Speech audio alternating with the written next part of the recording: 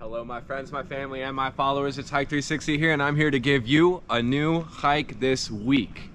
I am at the Indiana Dunes National Lakeshore Bailey Chellberg hike. We're here to do a 3.3 mile hike today. I'm accompanied by my dad and my brother. Grateful to have them here. And yeah, so we've got our watches. Start your watch. I didn't start mine.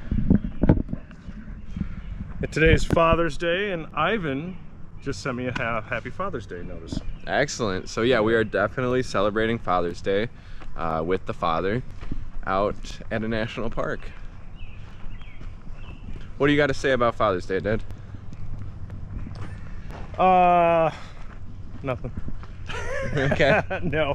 All right. No, I mean, this is so perfect. It's so symmetric and perfect that we are all three together, that this is the finishing hike's second to last hike. We're to be done on Father's Day, and we're going to then follow this one up as the last hike in our book. And you know, I couldn't ask for anything more. I'm obviously exchanging information with all of my friends around Father's Day, and you know, everyone's got some time planned during the day, but a lot of people are golfing or doing whatever. I'm hanging with you guys for the entire weekend. It's pretty cool. Yeah. So I'm very, very happy with that. Awesome. And it's you guys, so thank you. Righto. So on this hike, we're going to be passing by the Chellberg farm, which was owned by 3 generations of immigrants. But you couldn't be 3 generations of immigrant. It's only the first generation that immigrated, and then you are nationalized. Okay. Yeah, so we're gonna be stopping by the farm that they owned since 1830s until the National Park Foundation bought up the land in 1970. I think that's right. Okay, and then we're gonna check out the Bailey Cemetery, walk around. We'll pass over the Little Calumet River, through the Noki Prairie, past the Bailey Homestead, and then back to the trailhead. Right here, this has got to be the farm, right? No, the farm's up ahead, so we'll film that next. But right here, this is a maple shed. So they're making some maple syrup, and I assume this is a long row of maple, although it looks like there's some oaks in here too. But yeah, so all these interpretive signs in front of us are all about making maple syrup, or harvesting maple syrup.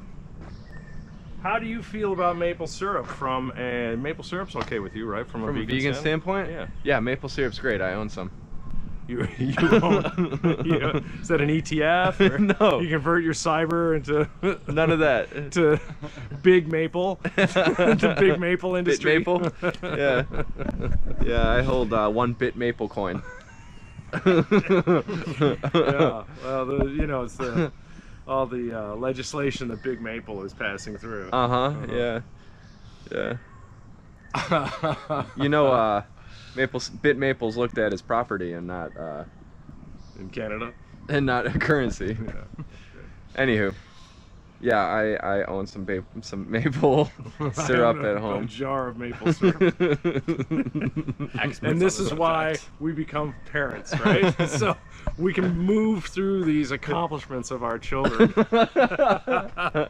My son has a jar of maple syrup at home. It's organic. Well, we didn't learn much about maple syrup, but that was kind of fun. We're going to be doing a big giant circle. And as per standards of the book, we're going counterclockwise. Of course. Wouldn't have it any other way. That's right.